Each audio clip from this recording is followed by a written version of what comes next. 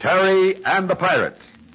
Dr. Moy, Ben's assistant at the experimental gas station at Min Chow, has been exposed as a crook and one of the Dragon Lady's men. But Hook holds the upper hand, for Pat Ryan, Jude Hennick, and Connie are now his prisoners, locked in a gas chamber at the laboratory. Hook has determined to get rid of them by releasing a deadly gas into that chamber. Unaware of their danger, yet worried because they did not return to the log cabin, young Terry Lee started up the snow-covered trail.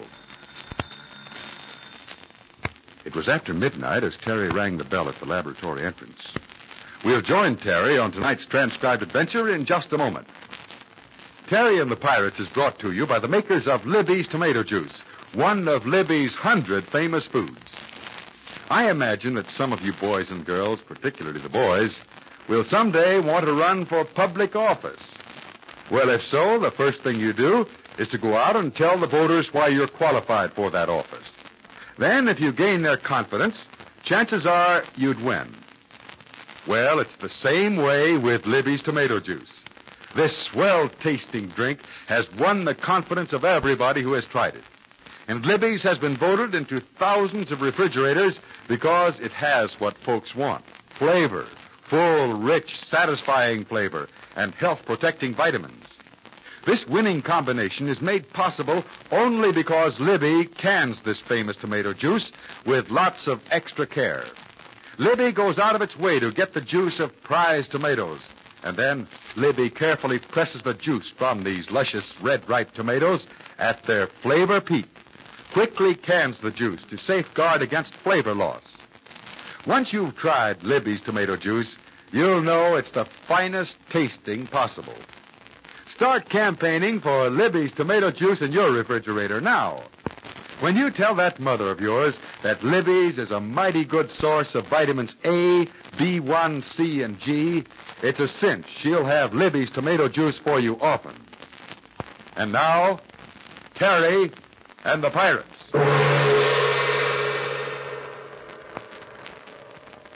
And now, as we join Terry, he has been admitted to the laboratory by Kennington Hook. Terry is weary.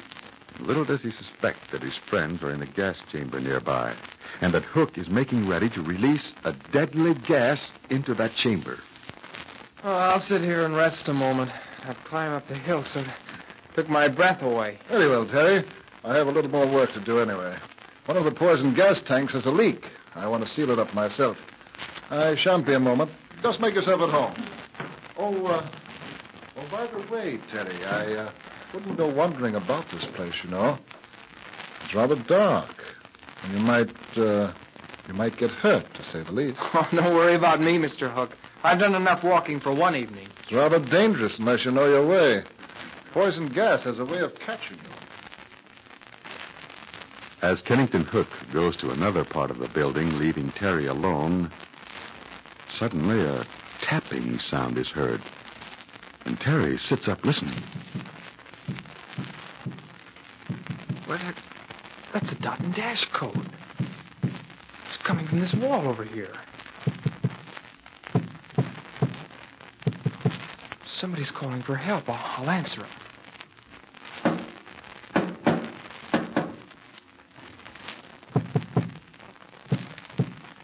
It's Pat. He's locked in that room. What in heaven's name's happened? Sorry to have kept you waiting, Terry, but I'll be through with my work. Just a few minutes more. Oh, yes, Mr. Hook. Don't mind me. Hi, Terry. Why do you lean against the wall? Sit down and be comfortable. Oh, I got to thinking about Pat and Dude and Connie. You know, I think I know where they are. You do? Then you shouldn't have come up here to the laboratory, eh? Oh, I don't know about that. Well, if I can be of any help, you can always count on me. You mean I can expect as much help from you as Dr. Moy Ben got? What do you mean by that? Well, you haven't been able to locate the doctor, and you seem to know your way about pretty well. I'm not a detective, Terry. I make no claims of being anything but just an ordinary chemist. And you're sure you don't know where Pat and Dude are? Now, how could I, Terry? I've been here all evening. I've been busy. Yeah, I believe you've been busy, but Somehow or other, I have a feeling that Pat might be kind of near to us right now. Well, if he's prowling around outside, he'd better be careful. I might take a pot shot at any person who didn't identify himself. You ever hear the Morse code, Mr. Hook? The Morse code? What is that? It's a system of dots and dashes. You can tap out a message on a desk or You're a talking wall. oddly, young fellow. I don't quite understand you tonight. No, well, whatever you do, don't say it's because I got a rap on the head a few minutes back, because that isn't so. Then what is it? Terry, as I said before, you shouldn't have come up here to the laboratory. You're tired. I don't like to do this, Mr. Hook, but I'm telling you to put your hands up. What? Yeah, that's what I said. I mean business. If I'm wrong about all this, I can apologize later. Now, keep those hands up. Don't make me use this gun. Really, old fellow, what's the meaning of this? I don't quite follow you. Neither do I, but keep your hands up anyway. Stand over there by the wall while I keep an eye on you. I'll be quick. I must say you're doing things in a rather high-handed fashion. Maybe so, but there's something I want to find out. Who's locked in that room, the room next to this one? You're balmy, old chap. That blow on your head has upset you. You think so? Then listen to this. I'm going to tap against the wall using the Morse code. Listen.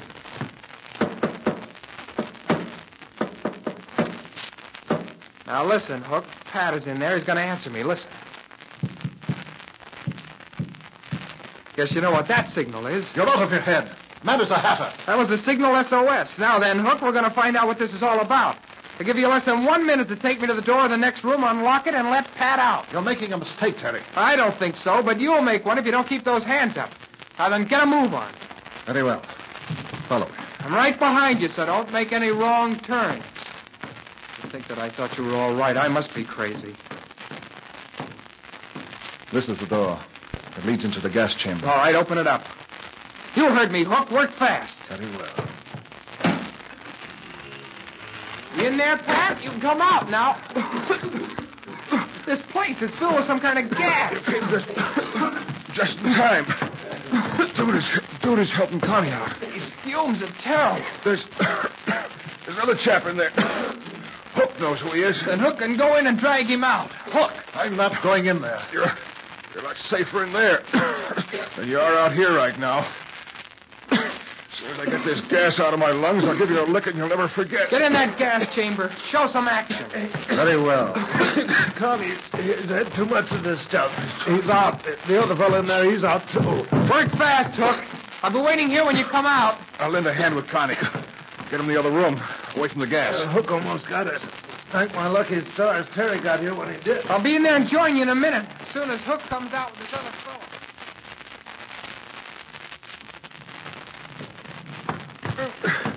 With Connie in his chair. Open that window, dude. Okay. Get some fresh air in. I think you'll be all right. How you feeling, Duty? A few more whiffs of that stuff and put him in a dead pigeon. It was a smart bit of business, Patrick. Tapping that Morse code on the wall of the gas chamber. Lucky for us, Terry was outside. Yeah. There's one time we got the brakes. If he hadn't been there... Stop! Stop or I'll shoot! Something's up. Stay here with Connie. Terry's out there. Shots came from the hall. He got away, Pat. I tried to wing him, but... What do you mean? Hook? He pulled a fast one. Came out of the gas chamber dragging this fella, dropped him, took a swing at me, and when he missed, well, golly, got away. We'll take a quick look around outside. His car isn't parked there. Can't get away in that. I'll haul this bird, named Saki. Get him to the other room by an open window.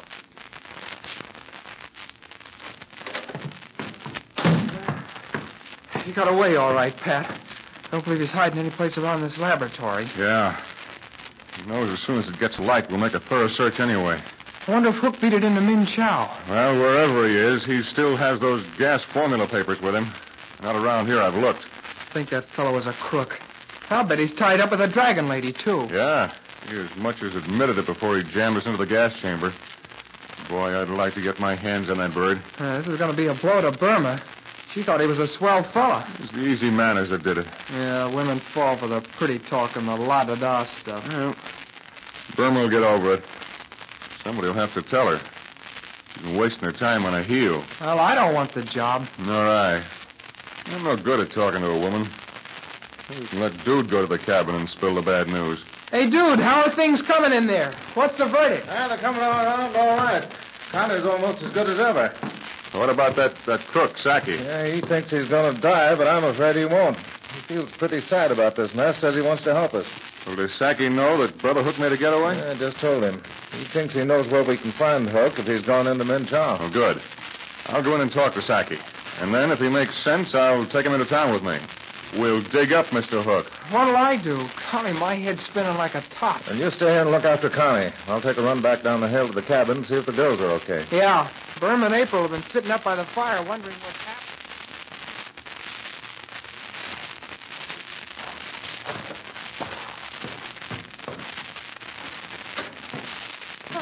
Who's there? Who's out there? It's me, Dude. Oh, wait, I'll be out. You better get the fire going again. Oh, where have you been? Hey, where's Pat and the others? Hey, what time is it? Oh, all right. Where's April? She's asleep. Sat up as long as we can hold our eyes open. What time is it? 3 a.m., just about. No. I'll start the fire. Well, don't be a mystery man, Mr. Hennig. Tell me the story. Plenty of time for that. Well, what am I supposed to do? Sit here and toast my tootsies while you give me tonight's adventure chapter by chapter? Hey, Burma, have you heard from Kennington Hook? I mean, in the past half hour or so? I haven't heard from anyone. That's why April and I sat up it. Why? Should I have had a call from Ken? We'll have a fire rolling up the chimney in no time. Think about the coldest hours are just before dawn. What do you want to tell me, Dude? I'm not much good at this sort of talk. Is it something about Ken? Well, you like him quite a bit, don't you? Well, I've got no reason not to like him. He's always been nice to me. Has he been hurt? No. I'm afraid you're the one that'll be hurt, Burma. You see, somebody's at the back door of this cabin. Who could it be at this hour? Is it Terry or Pat? They wouldn't knock. They'd come in by the front door. Well, I'll see who it is. Now, listen. If it's Kennington Hook, don't tell him I'm here. Will you promise that? But why should he be coming here? Don't tell him I'm here. That's all I ask. I don't get it. Okay, I promise. I won't tell him. Burma, darling. I must talk to you. Has Pat Ryan or any of the others returned here? Why, Ken, what's happened? You're fond of me, Burma. I know you trust me. And please do as I say. I'll need your help. I've got to go away. You've got to go away? Yes, you see, Burma, Oh, come on into the big room, Ken. Come on into the fire. You're sure it's quite safe? Safe? Why shouldn't it be safe? Yes, of course. Of course. Very well. But only for a moment. You see, dear, I need your help. I have my car ready, and I want you to drive me from Min Chow to Chun King immediately. Will Kennington Hook get Burma to help him escape, or will Jude Hennick interfere? There's a genuine surprise in store for you in tomorrow's transcribed adventure, and I'll give you a hint about it in just a moment. If you want to enjoy the flavor thrill of a lifetime, tomorrow start working on Mother. Today, tell her you want Libby's tomato juice and tell her why. Naturally, it's pretty difficult to explain how wonderful Libby's flavor is. That's something a person just has to experience. But you can give her these important facts. Tell her that Libby's tomato juice gives you 4 vitamins. Vitamins A, B1, C, and G. Take my tip, and you'll be enjoying super swell Libby's tomato juice regularly. Also suggest Libby's pineapple juice.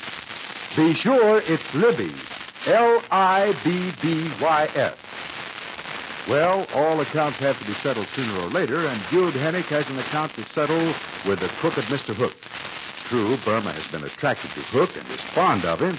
But if you join us tomorrow at this same time, you'll see what happens when 2 men and a woman meet, each with a desperate attempt to have his or her own way.